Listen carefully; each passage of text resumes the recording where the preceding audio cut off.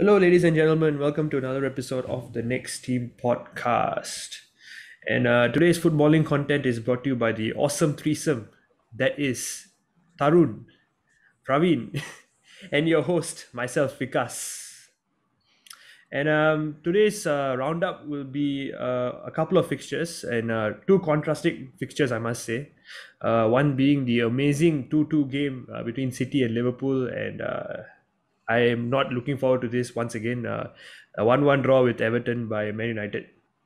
And before we kick things off, Tarun, take it away. If you're listening to this or if you're watching this, we thank you all so much for your support. And so please do check us out on Instagram at the Next Team SG. You can find all our updates and all our latest content there. Also do check us out on TikTok at the Next Team SG as well while you're at it. And we're also on Spotify and YouTube as the Next Team Podcast. So please do follow us and subscribe to us there. We really appreciate it. Thank you. And back to Vikas. Solid stuff, my man, Tarun. All right, we'll kick things off with the City Liverpool fixture.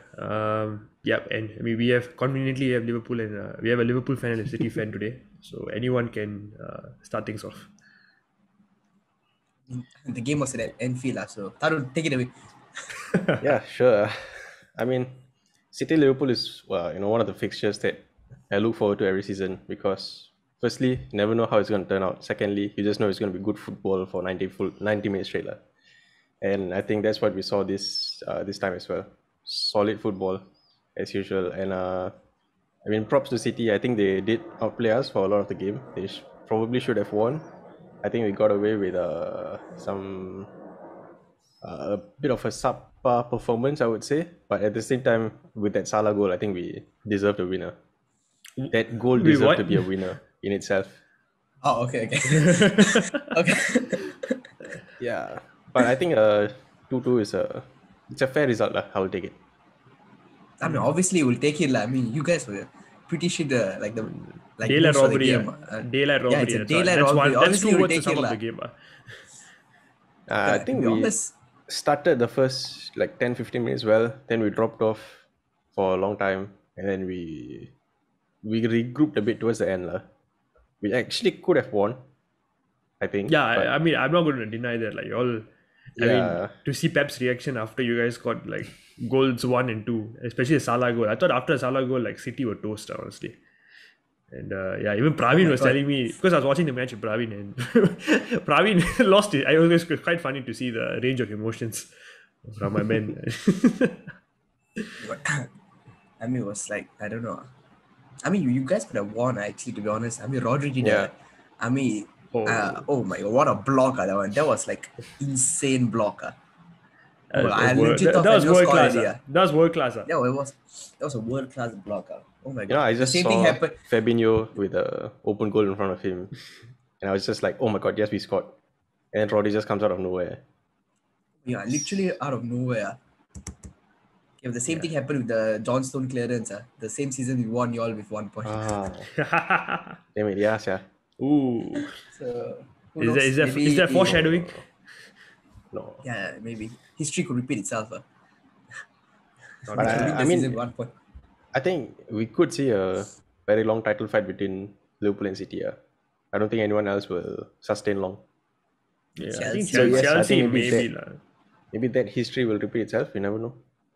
Yeah, that's true. But I think Chelsea also showed a lot of character. They lost to City, and they lost to Juventus as well midweek, and they came back with a solid 3-1 win. I mean, we're not going to cover that fixture, yes, but I think they. No, to be honest, I wouldn't. I mean, they got Watford's got a red card. After that, only they scored the 2 goals. Until then, it was 1-1. Yeah, but okay, what I mean is they still got over the line. That's the most important thing. You see teams like Man United, as usual, struggling to get over, even at home at Old Trafford. I don't understand how. But yeah, we'll come to that soon. But okay, let's take a look at the goals per se, specifically the goals. So let's take it half by half. So first half, I think City utter domination. I think Praveen, you want to talk about this? Score. No, let's crime. Yeah, that's a crime. Yes, but let's talk about Bernardo Silva, that dribble. Praveen, my man, take it away. Oh yes. So what happened was there was this guy called Bernardo Silva. His nickname is Bubblegum, by the way. Oh, I because had the no ball idea. sticks to Okay. his feet. Yeah. So what happened was that one man, I think he went across like 7 or 8 Liverpool players. I think he just went on the floor. He just wanted to show who's the boss, He just took the ball. Actually, to be honest, he could have just carried the ball and just walked past. I mean, no one would have stopped it then also, to be honest. So yeah. So he just dribbled, and then there was this one special moment. There was this one special moment. Yes, There was this that's guy what I'm called looking Van forward Dyke. to. I don't know if you all know him, lah. I mean, you all know him, yeah. So there's this guy called Van Dyke. Oh my god! At one moment he was 6 feet tall, lah. The next moment, I don't know, he was shorter than me. He fell flat. He just fell flat. He was Oh my God, hungry. then, He was eating the grass. What to do? He was eating the That's the thing. Yeah. So I thought, what a ball to Foden also. I think Foden should have taken it first time. It would have been like, I think, assist of the season or something. I think that was like that play, right, summed up City in a sense, like amazing build-up play, but no end product to it, and that's where the lack of a striker comes in, I think, for the whole season. Maybe if this. I feel like you guys could have won that game. I think if the you all same had a chance. striker. I think the same chance he Harry gave to Kane. Salah would have scored that. Harry Kane, if he was there at City, he would have scored that 100%. Or if Aguero last it's time easier for he's scoring that. it's easier for the right footer, to be honest. The same thing is easier for right footer. I can't say that. No, I think for the left footer. No, even then, right? Even then, I still see like a striker finishing there, because Foden is a very, very good player, no doubt about that. He scored, yes, but I still feel like a striker would have definitely helped your cause, like would have taken that chance 100%. But what's the strange thing? His goal is harder to score than the one that he missed.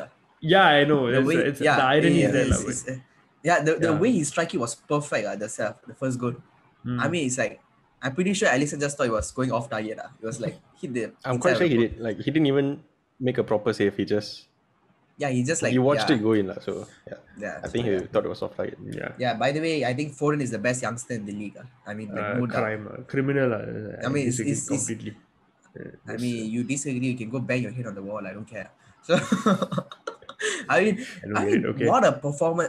It's a fantastic performance. He dropped a masterclass. Yeah. Dropped a masterclass. I still feel Mason Greenwood is the best, but it's okay. Leave that to another day, another debate. Anyway, coming back to the first half. Okay, first half. Any other significant chance? First, I mean, Praveen, do you really want to open this can of worms or not? I'm pretty sure Foden will take it. I mean, you won Man U fan against both of us. You really want to go on because it's. I don't think Tarun. To be honest, Tarun isn't that against Mason Greenwood. I don't think so. I think Foden is better than him, but neither of them are the best youngster in the league. So. Oh my god! Because please, Probably we should just shut up. Honestly, we forgot about Tarun's radical opinions. We forgot there was Taru in this house. Okay, fine, let's go. Yeah. Okay, so first half, nothing else, right? Like nothing else significant. I mean, City utter domination. That's all I can. Yeah. That's the we one. We had a few chances here and there, but yeah. Yeah, I think the most significant chance was probably that Foden chance, I would say, like in the first half, and yeah, I mean it was brilliant from a United standpoint also to see Van Dijk on the floor. That's about it. To sum up the first half, I think Diaz on the floor also, like twice. Oh, yeah, what a day it was for you, because. I mean, fair enough. Not complaining. How tall is Diaz, Praveen? Yes. wait. I think he's like 188. But wait, that's not that's different. Because that was a defending point of view. He just wanted to fall. Van Dijk he just wanted to fall. I don't believe it. So what was Van Dijk doing? He was not defending. I think he was playing around. He won the ball back. Huh? Van Dijk won the ball back? Wait, what? This is... What are you on about? He what? He did what? No way. No lah. Then how did the ball go to Foden if he won the ball back? Okay, yeah, good point. Brilliant. I think we're talking about different instances here. Okay, never mind. Okay, let's skip past. Let's breeze through that part. Okay, first of all, when I realized the City hadn't scored in the first half, I thought they were going to lose the game. I was telling Praveen definitely I felt City. The same lah. City are going to lose it because you know how Liverpool are halftime. Klopp at Anfield, he'll probably pep up the team and no pun intended by the way, but yeah.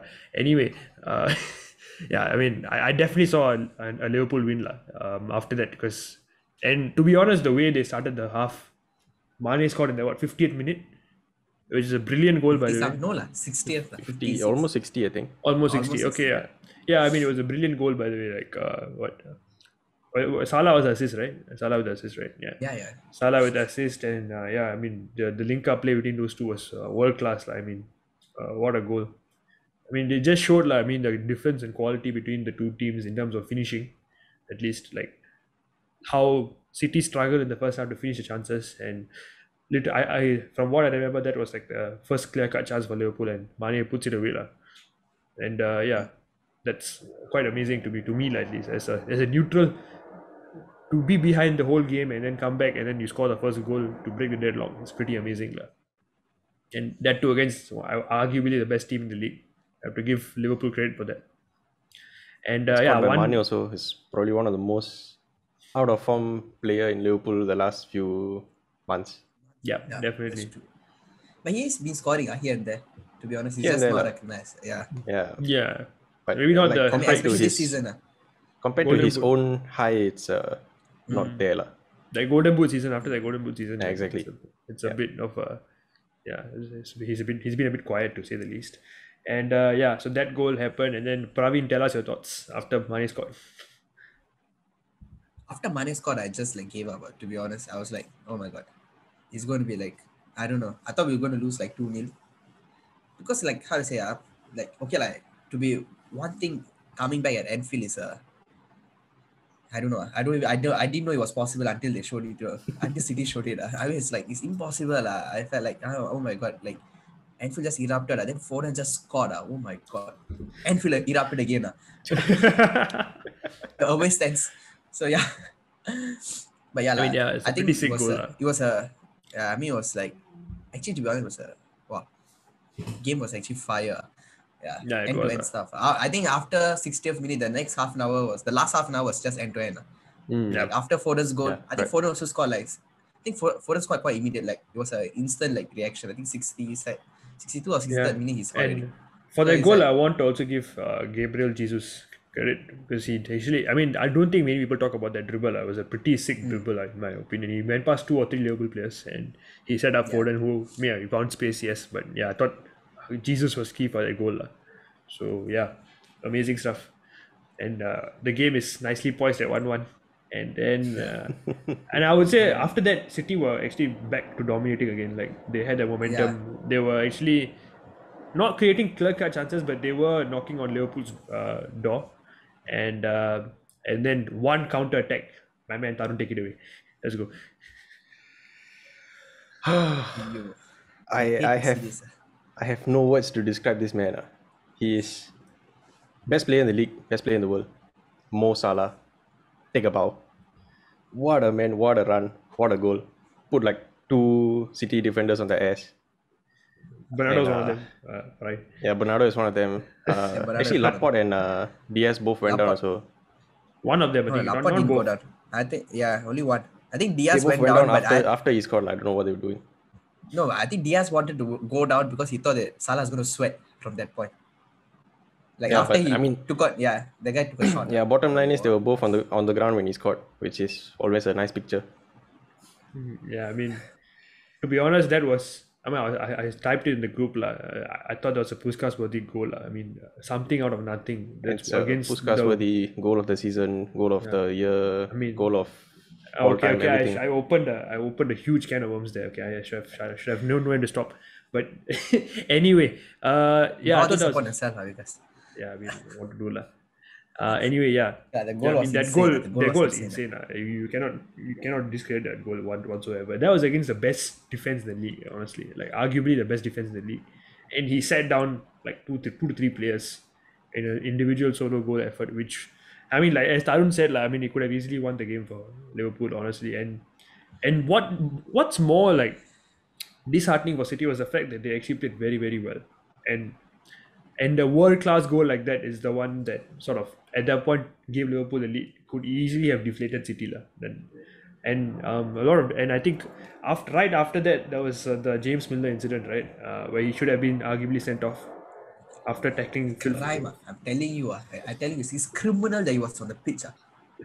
It's criminal. I mean, it's to be honest, right? It's utterly how to say, No, the thing is, it's not. Yeah, it's like it's pretty unfair. You think about it. I mean, it's actually. I mean, if Miller was sent off, this goal wouldn't have happened. Simple as that. Because it's from the incident, the counter attack. If the foul was given, Salah wouldn't have gotten the ball. Simple as that. True. So it's Definitely. like, it's true. It's damn unfair. I don't know. I really don't know. I mean, Pep was right. I mean, if he was happening for a City player would have been sent off. I think it's a campaign against City. It happened to Bernardo Silva and he wasn't sent off. He took out Salah after his yellow card. When did Last that 10 happen? minutes. He I did. don't remember this. I don't. The touchline. He was identical and he didn't get sent off. It's not a campaign or anything. It's just referees are more lenient when you're already on a yellow card. That's interesting. Okay, to be honest, I don't know. I didn't feel like if the Bernardo Silva incident happened, it wasn't really talked about much, at least in the post-match. Yeah, I don't think it was that. Because it's a people campaign were against asking, Liverpool. What can I say? oh my god! Wow. You did a 180 there. Anyway, yeah. So that okay. Yeah. Anyway, but also like to put it out there, Foden ripped Milner to shreds, and I'm quoting the commentator by the way. Yeah, Milner had a torrid game. Really did. It was horrendous. It's just highlighting the fact that we really need a right back right now, a backup right back. Yeah, probably like Trent's numbers this season are insane, right? Yeah, he ranked first in like so many things. Yeah, I can't remember what the It's stats in the were. league. It's not even in the. No, he's first for the chances created in the league. First for the Yeah, in the passes league. completed in the league. First for crosses completed in the league. It's insane for a right back. I mean, if it's just in the Liverpool squad, I understand. I mean, it's across the league. And there's Yeah. players like KDB, Bruno. Players are Ronnie. I don't get it. Yeah, fair enough. Yeah, so it's mad. Yeah. Yep. Yeah. Okay. But I think the point is we don't need someone as good as Trent. We just need someone who's good enough to play against. Defensively, to be honest. Yeah, to play against Yeah. City, I would say. Like I think maybe if you Foden take was this as a really benchmark. Foden really too good for Milner. He couldn't handle him. I think Milner is Like, we were just. he's way past And his it prime. wasn't. It wasn't just that. I think it was also that Henderson was not doing enough to support, cover. which Yeah. he normally does with Trent. I don't know what he was doing. He was playing as second striker for most of the match. He was basically playing the Firmino role for some reason. Yes. I mean, Hendo was the one that lost the ball for the Bernardo Silva dribble, actually. Yeah, He didn't have a very not- good game. It's not what you want to see from a captain. I mean, I still think he's a brilliant captain, but performance-wise, he's been a bit lacking, especially against City. Fair play. Okay, so so City were absolutely deflated after Salah's worldie goal, and Praveen had already resigned to the fact that they're going to lose. He was just complaining, whining. Because Salah's goal blah, blah. was when like 70-something minute area. Yeah, I mean, I think it was fair to say that even any neutral like myself thought that Liverpool are probably going to get away with it, which I absolutely despise. Like, because I felt like I felt the injustice that City felt because they played very, very well. I mean, from a neutral standpoint, it was a brilliant game to watch, and the fact that City were going to actually lost that game was even like disheartening for even me as a United fan. Like, even though I'm not supposed to feel stuff for City, but yeah.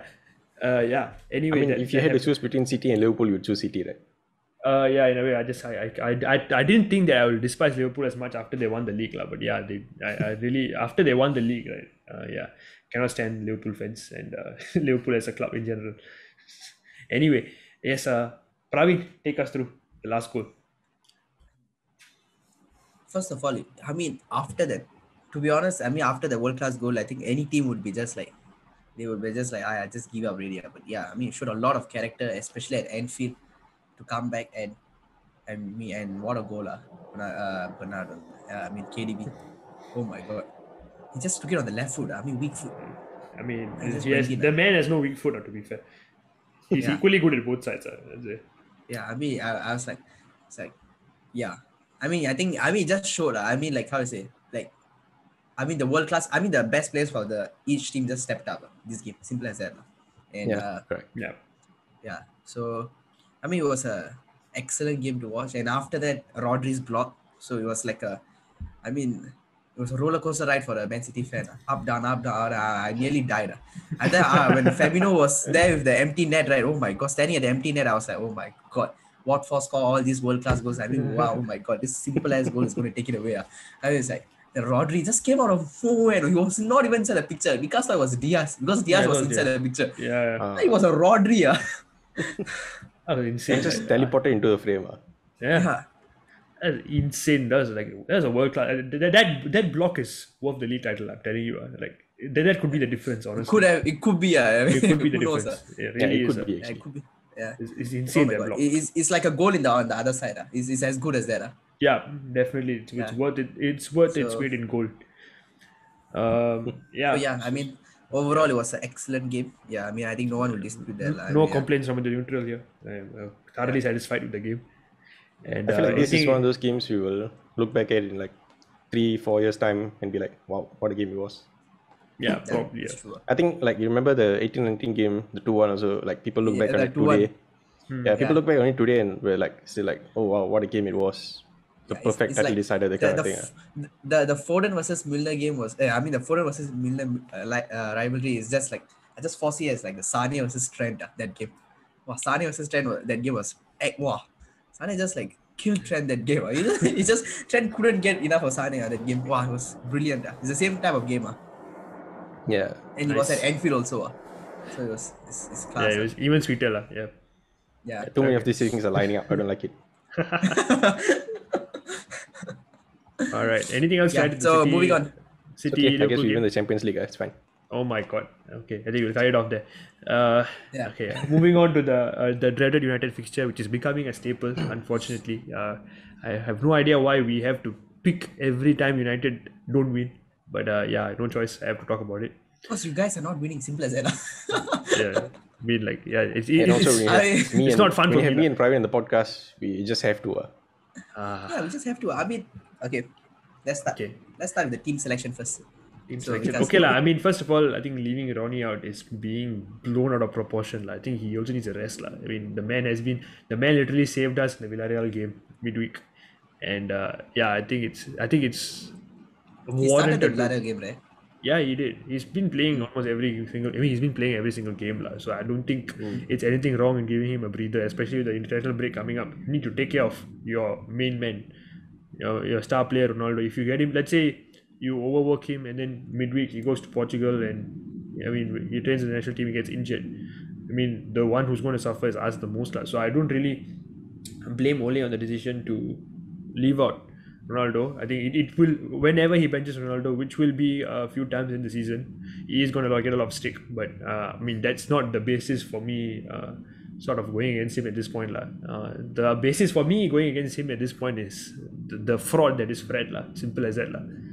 Oh my God, I do not I just lost for words. Like weak. I mean, yeah, definitely. Like he has been okay. I mean, I know I've been giving Fred a lot of stick recently. Maybe I've sort of jumped on the bandwagon in some sense, but despite the fact that Fred and McTominay have been like the basis of what we built so far as a club. I mean, talking about our second place finish last season, and the progress we've made as a consistent top 4 club. I think it's built on McTominay and Fred. I'll give them credit for that. I mean, I think they've done well to that extent. But I think it's come to a point where we cannot rely on him anymore. That's the truth. I mean, I think the players around our midfield are too good to have Fred or McTominay. I think McTominay also I can still see it because I think if he were to partner someone like Van de Beek, who is crying out for a start, and unfortunately I also read somewhere that he's going to be given an out to Everton, which is quite an interesting transfer saga that's coming about. So that'll be interesting to see what happens. I really hope that we keep him because I think he has a lot to offer, and Ole actually promised him game time, and I mean none of us are seeing any changes. It's frustrating for him as a player to be overlooked over this man called Fred. And the thing about Fred right now, he's making consistent mistakes every single game. That's the real how do I say, the fact that Ole is still backing him after all these mistakes is the one that's really, really hard to see. I don't understand. That's why I think I'm questioning Ole right now. At this point, I'm more tending towards Ole out, to be very honest. I'll be honest. I know Pramod isn't here for the podcast, but I mean, for me personally, I think it is kind of, I mean, am tending towards that. But I don't think he should be sacked after the Everton game or anything. I just feel like that was criminal. I mean, to start Fred after the games he's been having recently. I know people might say the Villarreal game, he was the one that gave the cross in, which arguably set up the goal. But yeah, I mean that can't be the basis to start him week in week out, lah. I mean, if you want to make a case to bench Ronaldo to rest him, I think you can make a case to bench Fred to give Van de Beek, who is equally almost a better player than Fred, lah. So yeah, that's the main criticism of Ole in my standpoint. But the game itself, yeah, I mean the first goal was brilliant. I thought we won. I think this has been a trend. We haven't been outright dominating games. It's always been a laborious win every time. But I think okay, I can't say this is a laborious game. I think we played a bit better than not usual. I would say the first half was pretty decent. We played well in patches, and Anthony Martial in the end ended up scoring the goal, which was brilliant. I mean, yeah, I'm all people of Martial. I mean, Martial has been sort of a forgotten hero at Old Trafford, and yeah, literally out of nowhere, no one saw it coming into. I mean, I think the commentator was just saying that the left side between Shaw and Martial wasn't linking up well, and the minute after he says that, Martial ends up scoring the goal. So it's quite funny to see that. Commentators curse pretty much, and yeah, after which first half, yeah, we were 1-0 up. And suddenly out of nowhere, 60th minute, we make a horrendous defensive mistake, and Andros Townsend is practically given a one-on-one with David De Gea, and to no one's surprise, he manages to target it to the bottom corner, and it's 1-1. Yeah, and of course, you know what the goal looked like? It looked like primary school kids defending, and then everyone just runs towards the ball. Horrible, and guess who was at fault for that goal? Once again. Is it? Yep, it was my man Fred. The guy could have easily fouled him he was in the byline basically. Townsend, or was it Townsend? Or I forgot who it was. I think it was Dimari. I think it was Dimari Gray, if I'm not wrong. Yeah, who by the way is having a stellar season and a fantastic game, I have to say. And yeah, so yeah, he could have easily fouled him. Literally, all he had to do is just take his ankles. Literally, like I could have done that.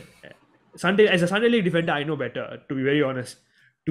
That is a crucial passage of play where you have the whole right side exposed in some sense, because I think Luke Shaw is actually pushed up, so that whole side is exposed, and then I mean, I think that's a professional foul to commit. I think any football player would have done it. I think if you guys have watched the Amazon documentary of Mourinho, I mean, he has lamented time and again that football players need to be, okay, I can't say it out loud, but you guys, the C word basically. Yeah. And I think that's quite an important aspect of the game. You have to be able to commit professional fouls when necessary for your team. And if, let's say, Fred had taken the yellow card one for the team, it would have been a much different game, honestly. We would have had a much, much different complexion to the whole game. And who knows, we might have actually gone on to win that, because that goal actually depleted us a lot, I felt. And Everton and Rafa set up his team brilliantly. To even get a goal against Rafa's team was, I think, very commendable. Because, I mean, Ole's tactical nuance isn't there. We have to be honest. He hasn't shown it yet. At least I haven't seen fluid football on a consistent basis. Maybe in patches, but not like Pep's or Klopp's, where there's a certain brand of football which you can associate the teams with, and right now it's not there yet. I mean, yeah, I definitely think he deserves at least till the end of the season to see where he is. But and the reason why I'm not outright sack Ole right now is because we are still in touching distance in terms of first place. We're technically on the same point as City. Just putting it out there. So we are not straight away out of the title race. I mean, yeah, realistically, the way we're playing, we're probably out, but mathematically it's still possible. That's what I'm saying. So, and the thing is, okay, I'll also, of course, it's still possible. Yeah, no. Anyone can still win the league, technically. Norwich can still win the league. Yeah, I don't get it. I mean, Brighton are on the same points as us as well. I'm just saying, 14. Brighton are playing well. Yeah, Brighton are playing well. Yeah, no. What I want to say is, the thing is, Ole has typically done well against the bigger teams. Last season was mostly draws, but he didn't get beat, to be fair. And the season before that, he was winning all the big games. So it will be, especially what Praveen said, I think 2 or 3 podcasts before, he's talking about how the next 11 fixtures for United are one of the most important fixtures ever. So I think that will probably define our season, and also there's a good chance that we might actually. I wouldn't write us off so fast, lah, because we've typically done well in big games, and especially with so many big characters in the dressing room. You never know, because each game is different. I know the City Liverpool game, and we compare it. I compare. I mean, the same game you compare our game, like we are nowhere close to where they are. Definitely, I'm not going to deny that. But each game is different, and you'll be surprised to see how teams turn up. Like, and you never know, the City game, Liverpool game, we could be. The Liverpool game is the next major game. I'm not wrong. I think next week we're playing Leicester, in the week. Not next week. Whenever the next right after international break. Yeah. right after international break, I think play Leicester. Then after that, Liverpool. 24th is the Liverpool game. So yeah, I mean, Liverpool are running. I would say they are still, even though they didn't have a fantastic overall game against City, they are quite a scary, formidable force, lah. I mean, given the way we are playing right now, and you're going to face them, we might get beaten 5-6-0, lah. Then that's how. I think that's the that's thing. the gulf in quality, I would say, lah, right now. No, I think That's the for dream. Liverpool, right, if they can keep those 11 that played against City, right, fit for the entire season, I think they'll win the league. Simple as that. Yeah. I think if they can have their playing level fit, but I think 1 or 2 injuries, that's going to be interesting. And No, and interesting. in I the think right they're side, Yeah, it depends on the injuries. They're as well. gone, Our right side were gone. I mean, just imagine that one guy just gets injured. Just one guy just 2-foot him, lah. Is that hard? Is that that hard? Take one for the league. Seriously, take one for the league. That's what I would One say. for the league. Take one for the league. It's not even the 2-foot him, Take one for honestly. the league. That's 2 foot. Just don't have to. I'm not asking for a lot. 2 months. Out for 2 months. Wow, Liverpool will be shattered. They'll be shambles. They'll crumble, lah. They'll crumble. They'll crumble. Oh my god. So yeah, I mean that's about it for my thoughts for the United game. I think frustrating. frustrating. Game after game, I just feel like the opposition taking a piece at Ronaldo. Every time they score, Okay, lah, same but apparently. I mean, it's quite funny to see. Townsend actually posted after the game like nothing but respect for I mean, the I goal. know that, So, but yeah. when you just look at it, As a sole incident, yeah. and, I mean, as the a shit sole house incident was is quite mad. funny. The shit house was quite mad, lah. Is going like beyond I mean the way I expected. I mean, first it was Emi Martinez, now it's Townsend. I mean, I don't know who's going to score next. So yeah. Both at Old Trafford somehow. Oh my god, that's the worst part, lah. I mean, all this. But yeah, it's okay. I think my thinking is like the international break. It will be a good refresher. Get the players. Go back to the national teams. Clear the hits. Come back and face Leicester on whichever. I think it's on the 16th, if I'm not wrong. 16th, I think. Yeah. So yeah, hopefully we get a positive result there, and from there we can start things. I mean, kick our season from there, lah. Kick things off for our season, because Liverpool is coming very, very soon, and I'm not at this point with the current form not really looking forward to it, lah. But you never know in football. See, I think simply put, right, City was at their peak, and we only managed to draw. So if you guys not going to Anfield with that kind of, you guys gonna get battered. Simple as that. Yeah, I absolutely. think it also depends on the kind of teams that come back from the international break, because you never know. Sometimes teams perform better, some teams take a bit more time. Liverpool that's true. historically have taken a bit of time to adjust after international breaks. That's a good thing. That's all I want to hear, honestly. Anyway, yeah. Okay, I think with I that won't oversell things. Maybe a draw, especially knowing United. Yeah, I think typically like recent times, I don't think there's been a. Okay, I think the last recent many Liverpool fixture you guys won, right? Yeah, if I'm not I think wrong. so. Yeah, but I think typically the trend that has been over the past few seasons is like we've dominated the games, surprisingly, to my surprise as well, and it's always been somehow Liverpool can eke out a draw, lah. So yeah, that's how the trend has been, and only for big teams, I think his style suits United especially. So yeah, we'll see. Okay, so I think that's it. Anything else to add? Nope. Not really. Yeah. It has been to borrow a quote from a friend, it's been a delectable medley of footballing splendor. Yeah, absolutely. And we thought that 2 fixtures It's won't new be enough promo. to fill the time. Yeah, we're almost running out of time. Anyway, Anyway, guys. thanks so much, guys, for listening to episode 39. Wow, it's actually been 39 episodes. Wow, that's been quite a lot for our football channel. So, yeah. Anyway, thanks so much, guys, for the support. We hope to bring you more content in the future. And before we end things off, Tarun, please take it away. Yep. Once again, if you listen all this way, thank you so much for your support. We really do appreciate it. And you can also check us out on Instagram at the Next Team SG and TikTok at the Next Team SG as well. And also do follow us on Spotify and subscribe to us on YouTube on both these places as the Next Team Podcast. All the links will be in the description as well. Yeah. Thanks, Tarun. And thank you guys so much for lending your ears or lending your eyes if you're watching on YouTube. And yeah, we'll see you again in the next episode of the Next Team Podcast. Bye-bye. Ciao, guys. Oh, Wow, he literally chowed out. Wow, brilliant. Okay.